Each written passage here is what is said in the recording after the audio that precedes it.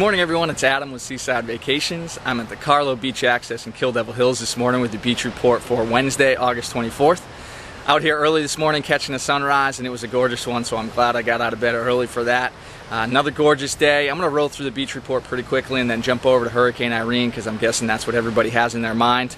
Like I said, another gorgeous day today. It's been some awesome weather for the past week or two.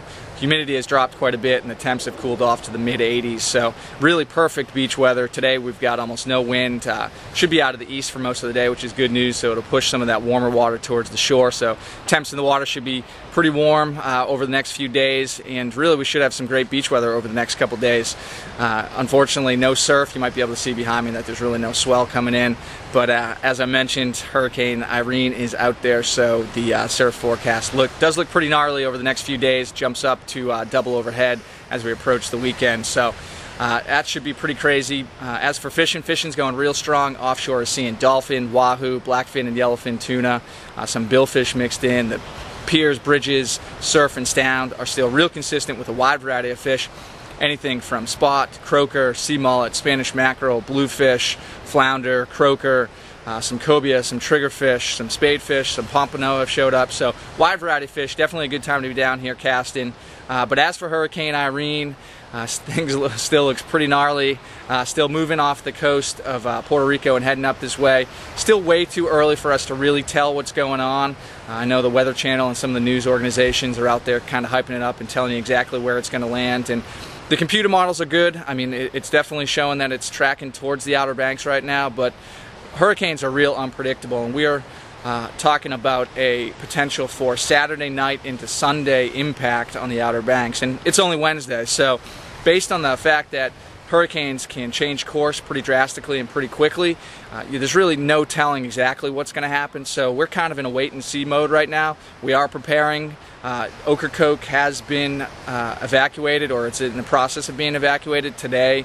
All the guests have to leave, and then tomorrow all the year-round residents have to leave, and that's really precautionary. They want to make sure that people can get off the island if they need to, so they have to start down in Ocracoke and then move their way up. But really that's not an indicator that the hurricane is definitely heading this way. It's still too early for us to really tell what that specific track is going to be. So like I said, we're preparing, but we're still holding out hope that it's going to head off to the east and move out to sea, and hopefully everyone gets spared from Hurricane Irene. But we're in the process of making sure that everything's safe down here, and if you do have a home and are considering, what to do as far as coming down this weekend, I'd say wait and see. Let's see what happens. Our goal is to get everybody into their homes and enjoying their vacation as soon as possible, but let's let Mother Nature take its course for a little bit, and over the next few days we should be able to tell a little bit better what course the hurricane's going to take. But like I said, right now it's looking like it's a Category 2 this morning. Predictions are saying that it could get up to a Category 3. Some are even saying Category 4 by the time it makes landfall. But a little bit too early to tell.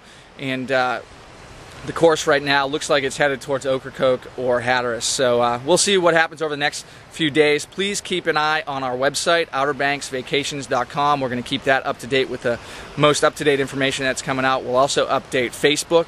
It's facebook.com/Seaside Vacations, and we'll get video and our blogs out there as much as we can as well. So hope you have a great Wednesday. Keep us in your thoughts. Keep pushing Irene out to sea. And as a final note, how about that earthquake yesterday? That was pretty wild. That was definitely a first for this East Coast kid. So hope you guys have a great Wednesday, and we'll talk to you soon. Enjoy the sunrise.